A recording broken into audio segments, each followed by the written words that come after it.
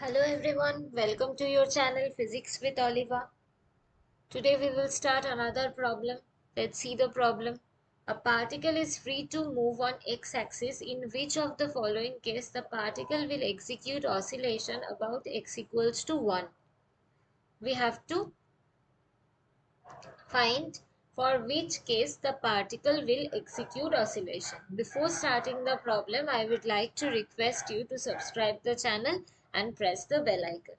So let's start. Okay. Here we will take one option, and from option we will check whether it is oscillating or not. At first we have to understand that what is oscillation.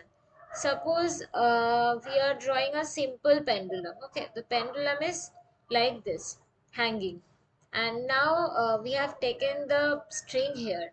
So the force on the pendulum will act in this direction. This is the restoring force.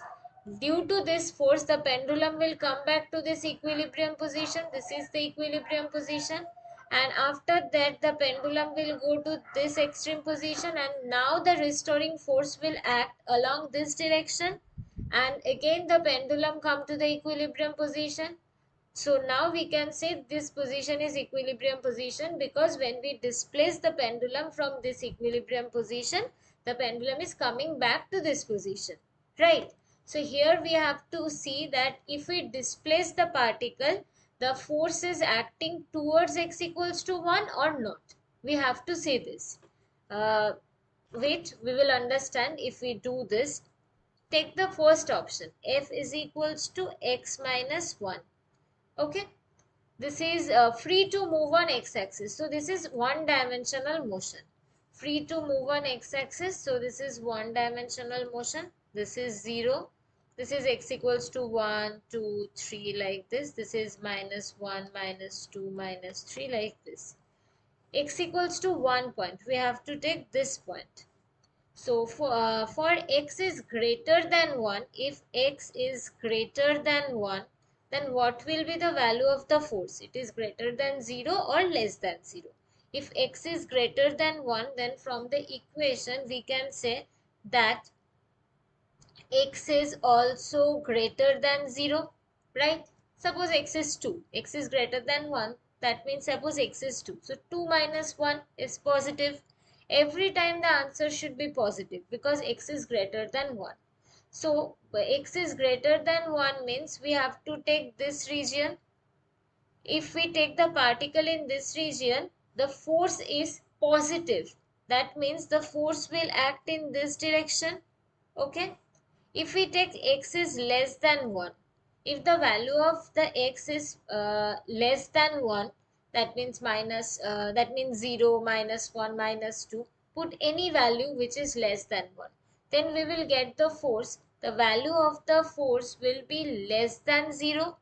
That means the force will act in negative direction, right? So the force will act in this direction. That means if we take the particle in this position where x is greater than 0, the force will act in this direction.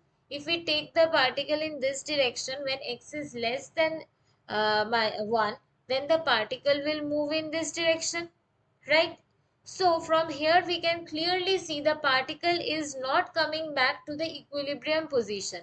If we displace the particle from the equilibrium position, that is x equals to 1, the particle will not coming back to the equilibrium position. So for this force, the particle will not execute oscillation about x equals to 1, right? We have checked the first option. Now like this process we will check the option 2, 3 and 4 also. Okay, let's see.